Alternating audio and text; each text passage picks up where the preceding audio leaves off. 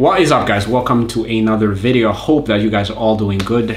In this video, we're gonna talk a little bit about the whole Cenat situation.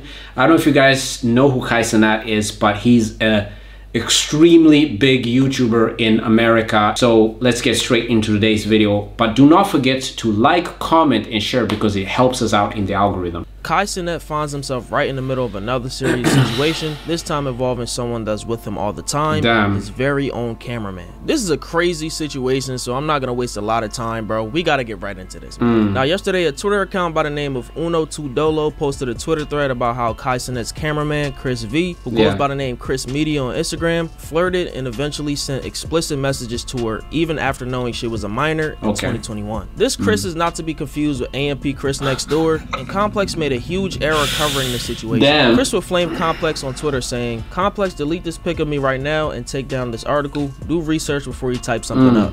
It's not cool." Complex would delete that article. But that's also crazy because all of these like media corporations don't really care about these black streamers. They just put out garbage. It's like when they say, "Oh, this rapper did this," or "This DJ, he's a DJ, he's a rapper." I was reading like something about what Charlemagne the God's allegations. Then they said, I think they said rapper or DJ. Charlemagne, you know, wanted for the R word. So it's crazy. But I just think it's very disrespectful that they don't even take the time to actually research it. They just shoot it out. Apologizing in the next one saying, "Correction, a previous version of this article included a misidentification of the person being accused. Complex would like to apologize for any confusion that this may have caused." Great. It doesn't take 2 seconds to do your research when Twitter gives you 90% of the information you need, bro. Complex, this is very damaging. You gotta do better. So in the thread exposing Cenat's cameraman, it starts off by saying, "I wanted to keep this private, but no one reached back." And a person DM'd Cenat saying, "Hi Kai, I recently seen a clip about you speaking on the Ava/Mr. Beast situation. I wanted to let you know that Chris, your cameraman, is definitely a pedo too. I remember coming across him on Me TV while I was on Discord sharing my screen to my friends, and they told." Oh wait, what does this have to do with Cenat? I don't understand. I mean, if his cameraman is texting a minor, what does it have to do with him? Yes, it's his circle and all of that, but it's like you can't control the people around you. That's impossible. Like if you have 10 people working for you and someone goes drunk driving and hits a person, it's nearly impossible for you to predict that. It's like working with people, it's always going to be human error. So it's like, I find that very weird that they're trying to do the exact same thing with Mr. Beast as well. I mean, if you look at what Mr. Beast's situation, yes, I understand that they were close friends and he probably, I don't know if he knew about it or somebody told him about what happened, but I still think that you can't dictate what other people do. I mean, people have free will. So I find that a little bit manipulative that if somebody does something wrong in your circle, then you did it wrong as well. It's like, that's weird. You should not be punished for other people's mistakes. That his name was Chris and he's AMP's cameraman. I said, "Hi Chris," which got his attention because he was curious how I knew his name. He asked for my age and I lied and said 19 because my friends told me to, and I just went. That's crazy. I hate the fact that, okay, now I don't have all the information, but a woman or a girl can lie about that. With it. He asked for my Insta and I gave it. As soon as he DM'd me, I told him my real age because I know that's not really cool to lie about that. And from there, I thought he was gonna stop answering, but it led to him being down for us to 1v1 on COD, which I thought was fine. Later on, it turned out to him being flirtatious, then texting me some wild shit you shouldn't say to a minor. During this time, I just turned 17 and I am now 19. This happened from December 2021 to February and March 2022. I will gladly show you all the screenshots I have to prove this. We also used to FaceTime. Remember there was a time he passed the phone to you and I was telling you that I could beat you on 1v1s. I don't know if this helps to remember me. In a few of these screenshots it says, "I wasn't kidding, I actually want to get to know you." Then a girl says, "Oh, you cool, but respectfully I'm actually 17 and my friends told me to say I'm 19. But you know, I gotta let you know the truth." He said, "Nah, that's crazy. I respect you telling me though, no cap." She said, "Yeah, I don't want to do you like that." He said, "You cool though, good vibes, lol. I was serious though if he was 19, lol." And she said, "Oh, you had me confused though." And she said, "What you mean?" Then he says, "I'm down I'm saying? He wants to 1v1 her on some friend type stuff, whatever. I don't know what she was asking about, but like, come on, you see all these G's at the end. I would not continue to be flirtatious, bro. I ain't gonna lie. I'm playing 1v1 with you on COD, and I'll just leave it at that. I understand why she kept texting back, because he said he wanted to 1v1 on COD, which I definitely understand. You know what I'm saying? Okay, some of these messages are about to get crazy, so I'm gonna put them on the screen. They're gonna be blurred out, but I'm going to be reading them. Once he got comfortable, at first I ignored it and brushed it off. As a 17-year-old, I didn't know what to do, and I wasn't going to start some shit, but it just started getting weirder from there. Now in these messages, I'm just gonna read them out. Just get ready. Yeah, bro. Like, I could just imagine rubbing my blank on your blank. I'll put my whole blank down your blank right now, and then slowly blank you while I blank you. I'm so effing blank. Oh my God. What are you gonna do about it? You wanna let me blank you like right now? Blank, probably dumb blank. Is it? Then this man proceeds to send videos to her as he's saying this, bro. It's like, what are we on, bro? Like, this is a 17-year-old, bro. And then she said, I started to distance myself in a way that it wasn't too noticeable. It says, nah, you really don't F with me no more. And another message, it says, why you never pick up? He tried to FaceTime her. My guy. Bro, she's 17, bro. You know what's so crazy, right? When it comes to these text messages, and it really doesn't matter, but you can see that she has taken away all of her text messages. Everything which she replied, because no one is just sending, and you're not getting any reply. Like, if I'm texting a girl and she doesn't reply, okay, I leave it alone. I'm not gonna be sending. And so, look, he's just sending. That means that she took away a lot of text messages, took like a screenshot, so she can't implicate herself. Cenat was definitely not ducking the smoke. Not only did he address the situation, but he actually revealed that Chris has been fired. Here's what Kai said. For those who don't know, my cameraman, Chris, that helped me with mad of my streams, mad of my tech shit, mad of my shit, apparently just got caught talking to a minor who was 17 years old. And it's just fucking annoying when shit happened. And shit come up fucking name every time, bro. I get connected. You know, this is what's so crazy, because this guy really put in the work. When you do something like what Kai did, you're sacrificing everything.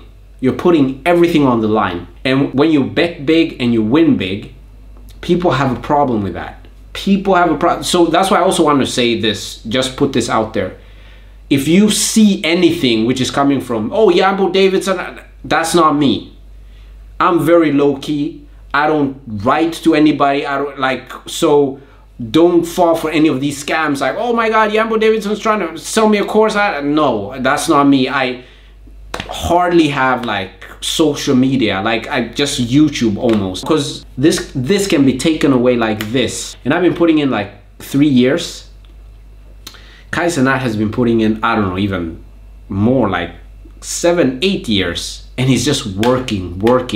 People are out partying, people are out having fun. He's just working, really putting in the work. But then again, at the end of the day, that's just how it is. People hate you when you're climbing. They want to pull you back, and if they can do it with anybody around you, they will do that. So I really hate it, and I really feel for Cenat, because he didn't do anything. In situations, come and relax, bro. See, she showed me every single thing. I asked her to confirm the iMessage, to confirm the number. It's confirmed. Alright? All that shit is confirmed. And I'm just sick and tired of having to do shit like this. Because it's like, they know how people are not just seeing something or like an age or something and just saying and just stopping. You feel me? It was just some messages that it's some messages that looks fucking crazy, bro. You feel me? I'm not sugarcoating shit. The shit look fucking crazy, bro. Yesterday we did a whole topic on the whole Cenat with his cameraman essentially, you know, being involved in texting with a 17-year-old. Round 2 of creators being creepy with underage people. Again! Idiot! After he found out she was 17, first he thought, you know, she claimed to be 19. He found out she was 17. He still kept texting her adult stuff. And as a grown man, you know, even Kai crying on stream, everyone felt some type of way. The internet's coming, peddle all this stuff. And I do a bit of reading afterwards because I couldn't find this information in any like hundreds of news articles I was skimming through. What information were you looking for? You know, this guy was like 20 when he was texting a girl. The 17-year-old? He was 20. Okay. You're not supposed to. Yeah. Are you? A 20-year-old texting a 17-year-old? Ah, man. You don't have the perception of people. You're not supposed to. I understand that people are making a big deal out of it. Preach is right. You're not supposed to. Doesn't matter. Doesn't matter. If she's 17 and she's about to hit 18, text her when she's 18. You have to go with what the country says. I'm honest, I don't care. I understand the feeling. The way the articles were written, it was like this motherfucker was 25. The way Kai was crying, Yeah. I thought this dude was like gotta be mid-20s to late 20s at least. Actually, I think I've heard he was 25. I saw that somewhere that someone claiming that he was 25. Some people were definitely alleging that. But then again, even 20. I mean, if you're not supposed to do it. Okay, but beyond that, you're not supposed to do it. There's plenty of things we're not supposed to do. 100%. You're not supposed to speed. 100%. People still do it. Wait, question is, and what happened? But there's a difference between you know, going over the speed limit and then you going 200 on the highway. Sure. The two things are direct. It's crazy that Abba is even trying to make this point because we're not having a conversation about like age gap. We're having a conversation of the age of consent in that specific place where they're living. So if it's 18, it's 18. There's no discussion. If it's two 18-year-olds which choose to do something, that's great. If it's an 18-year-old and a 40-year-old which choose to do something, hey, it is what it is. No one can say anything about it, but they decided it's 18. So I don't understand the argument here where he's like, oh, the age gap is not that much. Doesn't matter if the age gap is not that much. Doesn't matter. The law of the land says you're not supposed to do that, so don't do it. Drastically different. 100%. If they're going 120, which is still technically illegal in a lot of places, okay, nobody really cares. It's like the 17-year-old with the Call Me Carson situation. Remember that situation? Yeah. Everyone came down on Call Me Carson, right? Because he was a 19-year-old texting a 17-year-old. I'm like, I don't give a fuck. That's the age gap? Really? It's wild, bro. Listen, I think the internet is collectively a little bit lost it. In an effort to, you know, stop preds who are going after young people, especially dudes who are going after their super fans, or going after women who are drastic, or men who are drastically younger than them, or, you know, with age difference. Okay, I understand. 2 to 3 age. In most places, this is incredibly legal, including the state where this happened. But beyond the legal aspect, which I don't really care, because I don't think that was the central point of this conversation. And if it is for you, then you have nothing to talk about, because this is legal. For most places, they have Romeo and Juliet laws set up for this. But also, in the state where this happened, it's 100% legal. But moving past the legal aspect, is a 2 to 3 age year difference that crazy? It's not. It's not. Because my parents and most of y'all parents, my parents got 5 years apart. Okay, that's where I'm going to stop when it comes to this whole video. If I'm being honest, guys, even discussing these topics just makes me feel uncomfortable. And also this, right? We are sitting here right now having these conversations on the internet, great, right? But we're not the moral police. What I think, if somebody does something wrong, go to the police. Don't put out a video exposing Cenat and doing what? No, go to the police. If this woman or this girl thought that what this cameraman did was wrong, then she should have gone directly to the police.